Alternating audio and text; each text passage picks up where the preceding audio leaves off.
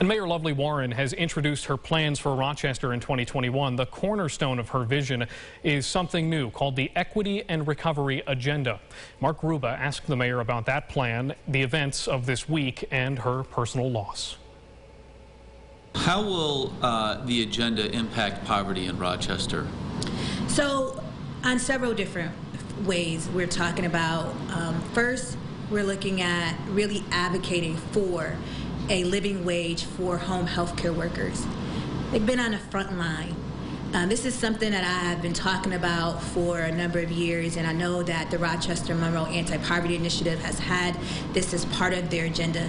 But it's time that we take care of the people that have been taking care of our loved ones during this time and make sure that they have access to a living wage. And those are the people, our home health care workers, our CNAs that are on the front line. Also, when we look at investment in economic development and helping people be able to either start their business or go back to work, we want to make sure minority and women-owned businesses get the support that they need to start or even to grow. In terms of the state of our city, is there anything that you can take from what we saw in Washington and apply it here to make Rochester a better place? Absolutely. When we saw what happened in Washington, you saw the tale of two cities.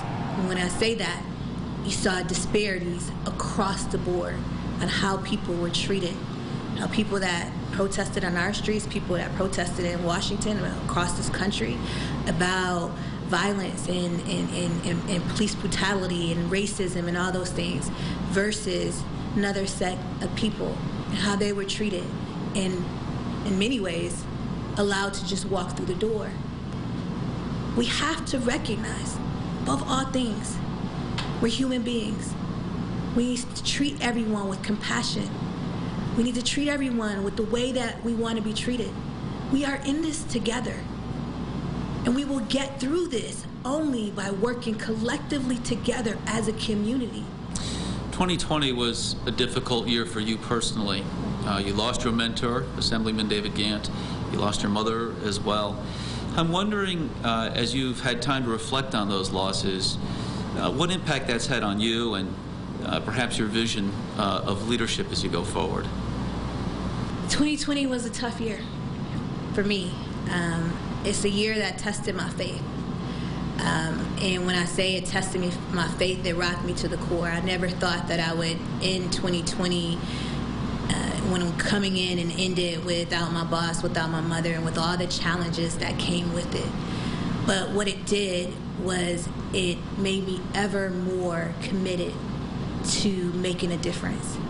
And so all of the things that we talk about in the equity and recovery agenda is truly about facing what we've never wanted to face before and doing it in a way that allows everyone to participate in the economic recovery of our community in an equitable way.